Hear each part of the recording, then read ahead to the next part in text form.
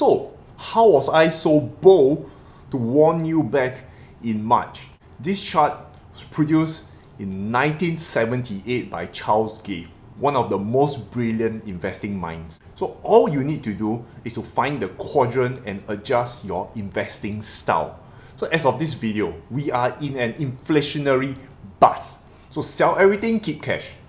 Inflationary bust means prices going up, business are suffering. In a few months, we should be moving to a deflationary bust.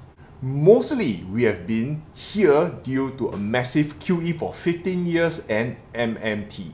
Let me teach you how to read this chart because I'm not going to be producing videos forever and I'd rather you learn to be an independent thinker. Y-axis represents prices. This is brainless, no need to teach. X-axis tracks economic activity. My favorite way to look at economic activity is the PMI. You just Google PMI chart and click your time frame. Purchasing Managers Index is the cleanest form of data and sort of a leading indicator.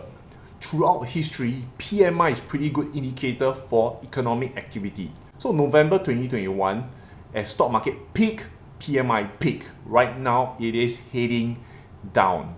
So that's all. In 1 minute, you have become a much well-informed investor. As always, invest safe. how safe? Very safe. This safe?